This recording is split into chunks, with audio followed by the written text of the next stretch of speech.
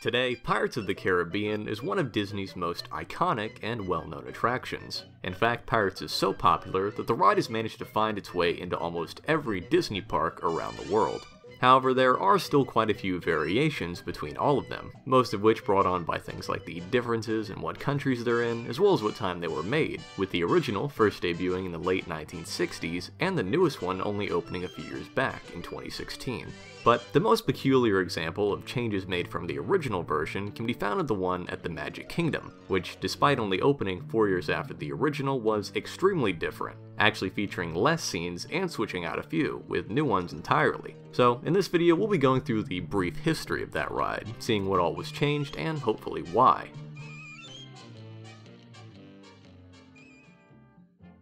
When the first Pirates of the Caribbean was opened at Disneyland in 1968, the ride was almost instantly a classic. Its use of innovative technology when it came to the animatronics really managed to captivate its riders in a way that hadn't been done before, and also proved to be an extremely effective storytelling device that would later be used in many of their future attractions.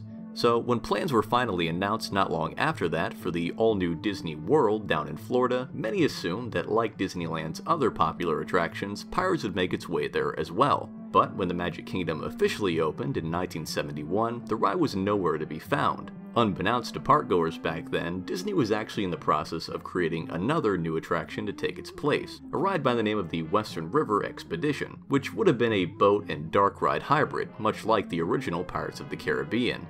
Because of the fact that the new project was being led by Imagineer Marc Davis, it was going to use a lot of the same technology and general scene ideas from Pirates, since he was the one who came up with many of the core concepts behind that ride. While there were still many large-scale changes between the two, especially when it came to theming, the Western River Expedition and Pirates were decidedly too similar, and the latter was cut during the planning stage for Magic Kingdom. However, when visitors began complaining that the much-anticipated Pirates of the Caribbean wasn't present at Disney World, Imagineers began to quickly develop one in order to placate those same guests. Despite that, the Western River Expedition was still the main attraction Davis's team was working on, and because of that, the new version of Pirates was created extremely quickly, with Imagineers spending less than a year on planning and actually beginning construction on the attraction just a few months after they started developing it. Because of this, Florida's version of Pirates was ready to go by 1973, only 2 years after the park itself was opened.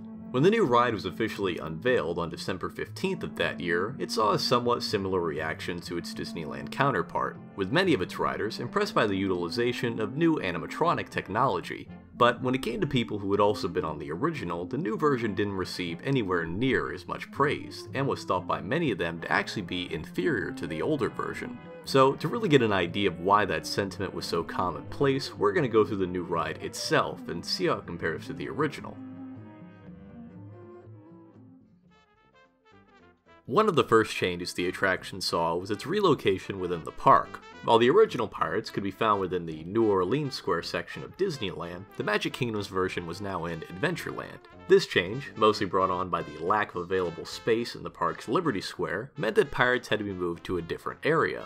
And because of the large vacant plot already set aside for the Western River Expedition, Imagineers were able to dip into that space somewhat and devote a piece of it to Pirates. Because of the fact that the attraction was now in a completely new land, they also had the freedom of giving it an entirely new facade and queue. Now, instead of the attraction being housed inside one of the buildings of the New Orleans Square, it was instead inside the Castillo del Moro, a winding Spanish fort that eventually takes you up to the loading area, passing by cannons, guns, dungeons, and just about everything else you'd expect to find in a 17th century Spanish fort. Another interesting thing you'll find in the queue, and one of my favorite new elements, are the two skeleton prisoners playing chess. This is actually one of Marc Davis's new concepts made specifically for this ride. Originally, it was intended that the game was at a stalemate, where neither player could possibly win, adding to the humor that they both died waiting for the other to give up. However, since the pieces were never secured to the board itself, they have been moved around quite a lot over the years, and even today it's unlikely you'll ever see them in the correct spot. After going through the queue and reaching the load area, you'll notice a few more differences. The first of which being that the Magic Kingdom's loading area is unnamed, unlike the infamous Lafitte's Landing over at Disneyland. In addition, riders now enter the boats on both sides of the load area, as opposed to Disneyland where you enter and exit in the same spot, meaning that you can only get in through one side. In actuality, pretty much nothing in the load areas are the same, including the very first scene of the ride itself, or the Blue Bayou, where you see stuff like the Firefly effect and Old Man in the rocking chair, which is missing entirely from the Florida version. Similarly, it also doesn't have the Blue Bayou restaurant next to the attraction either, that overlooks that first scene. That whole portion was switched out with a quick view of the ocean and a ship out in the distance. Really groundbreaking stuff, I know. Alright, now that we got the ride going, we'll tackle some of the bigger changes, and starting us off is the biggest one of all, that being the fact that the Magic Kingdom's version is missing almost the entirety of the grotto or cave scene from Disneyland, which means stuff like the drinking skeletons, the captain's quarters, and the skeleton sitting on a pile of treasure aren't in it at all. Keep in mind there is a much smaller version of the grotto in Florida, but the only similarities it has with California is stuff like the dead pirates on the beach and the skeleton on a crashed ship. Everything else is missing. One of the reasons Florida got such a condensed version of this first part of the ride was because of the differences in how they were constructed. If you remember from the History of video for Pirates, I talked about how the attraction's original concept was an underground wax museum. And while that concept never actually became a reality, they did begin construction on it, by digging out a basement underneath the square itself. They of course later decided that they wanted an actual ride, and subsequently made the show building to house a majority of it. But they also ended up using the pre-dug basement as well, and that same basement is the first part of the grotto that you land in after seeing the talking skull and going down the first drop. It's also why you don't really see anything until the second drop. It takes you out of that basement and into the main show building, where all the skeletons are. Since the Magic Kingdom didn't have that basement, they were already somewhat limited, but the real reason we saw so much less of that first part was because it was left out intentionally. You see, since the upcoming Western River Expedition was also being designed by Mark Davis, there was a lot of interest in moving some of the original scene ideas and gags from Disneyland's Pirates into that ride, just with some new Western theming. However, when they were suddenly forced to make another Pirates in the same park as their river expedition, they opted not to include certain elements from the original ride that they were planning to have in the new attraction. Of course, this whole plan went belly up as soon as the Western River Expedition concept was abandoned a few years later, meaning that the new Pirates was now essentially half the duration of the original for no reason at all. If you'd like a bit more info on that attraction and what exactly happened to it, I'd recommend checking out the YesWorld video on it, because there really isn't anything else to say about it for this video. After navigating the grotto, you go down the first and only drop in this version, and find yourself in the middle of a battle between a pirate ship and the fort that you just came out of. And while the same scene can be found at Disneyland, this version is missing a couple of animatronics, those being the Spanish soldiers on top of the fort that'll pop out and exchange some dialogue with the pirates. One of the main reasons it's speculated that Florida doesn't have the soldiers was because they weren't originally intended to be in either of the rides, and only ended up at the Disneyland version after those same animatronics were removed from Epcot's World of Motion, which closed down in 1996. And even though it's never actually been confirmed, to my knowledge at least, it does seem very likely. It would explain why they can be seen in that version and can only be heard at Disney World. For the most part, the rest of the ride is exactly the same as the Disneyland version. Pretty much all of the individual scenes were left untouched. The track layout, animatronic placement, and set design were essentially copied and pasted from the original. The only big deviation that part of the ride saw was a completely new final scene, where you would originally see a group of drunk pirates all firing off their guns at a few crates of explosives. You now instead see a couple pirates looting the town's stockpile of treasure. Once again, this was another one of Mark Davis's new concepts that he made to set the Florida version apart from the one in California. After that, you turn a corner and end up at the ride's unloading area, which, like I said earlier, isn't back at the beginning of the ride like it is at Disneyland. Because of that, the Magic Kingdom's Pirates also doesn't have that little bit at the end, where you loop around past the queue and see the talking bird. Interestingly enough, the Magic Kingdom actually got its own bird when it was first unveiled. Initially, the parrot could be seen after you got off the ride and took the moving ramp back up to the rest of the park. However, since that parrot did also talk, a lot of riders would often hang out around that area to hear him and bottleneck the ride's exit. After a few years, the bird was later moved outside the attraction, where he became better known as the Barker Bird, who would occasionally sing along with the Pirate's Life theme song and usher riders into the attraction. Unfortunately, he was later removed altogether and relocated to the World of Disney store at Downtown Disney in 2006. Speaking of the exterior, I should note that it's also seen a few changes over the years as well. The first being the slight relocation of its entrance. Originally, you would enter into the queue on the left side of the building, which was facing the rest of Adventureland. It wasn't until the later development of Frontierland, when foot traffic was now coming from both sides, that the entrance was moved to the middle, where it still is today. Since then, the old entrance side has pretty much become a parking lot for scooters and strollers, as well as doubling as the ride's handicapped entrance whenever that's needed.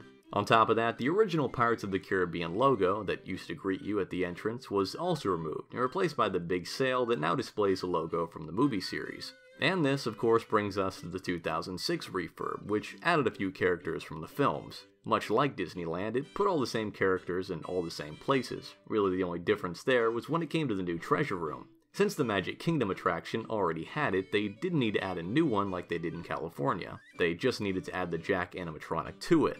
Prior to that big overhaul, there were also a few smaller changes in the years before that, like when the chase scene was first altered in 1997. While Disneyland originally changed theirs to have the whole pirates chasing food thing instead of them chasing women, the Magic Kingdom skipped that iteration altogether, and instead had the pirates making off with various loot from the town while the women chased them, and that concept was later implemented at Disneyland. As for the pooped pirate, who also appears in that scene, he was changed as well, but instead of becoming the gluttonous pirate like he did at Disneyland, he was now just looking at a map for some treasure. However, both scenes in both rides were eventually changed to be exactly the same in 2006. Now the pooped pirate is busy talking about his map to the town's treasure, while Jack, who's hiding in a barrel behind him, looks over his shoulder at it. The 2006 refurb also brought one of the more infamous changes to the Magic Kingdom's version, that being the removal of the talking skull you would see before going down the drop, one of the few original grotto elements that managed to make its way over from Disneyland. It's still not entirely known why exactly the skull was removed. For a while, people thought it had something to do with them needing some space for the Davy Jones fog projection, but I'm not sure I buy that, since those two effects take place at opposite ends of the cave. Either way, the skull was actually brought back in 2017, and now on top of saying some lines of dialogue, it also takes the on-ride photo, which I guess would be kind of cool if everyone knew that was the direction they were supposed to be looking in. While we're talking about the grotto, I also want to mention a minor update that part of the ride saw in 2012, when they added mermaids to it. Now, mermaids is in quotation marks there because what they actually ended up adding were a few projections in the water, which often happen so quickly they'd usually go unnoticed. But alongside that, they also added a new mermaid skeleton on the beach, which actually did look pretty cool and fit well with the rest of the scene. However, all those elements were removed a few years later for some reason. Finally, the Magic Kingdom also changed up their auction scene in 2018 as well, switching out the original redhead animatronic with the new red character, who's now auctioning off some of the town's pillaged goods alongside the pirates.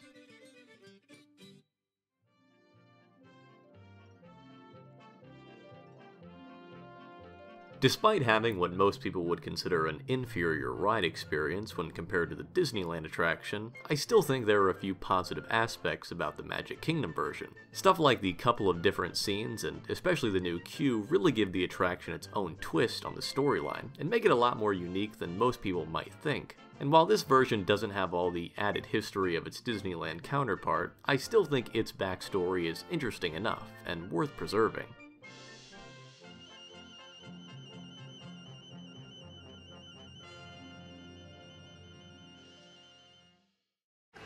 We have the big prize for you. Where is it? Oh, here it is. The grand prize. It's an actual stuffed Caribbean parrot, right here. Oh, thanks. Yeah, we'll staple that to your shoulder a little later. It'll be loads of fun.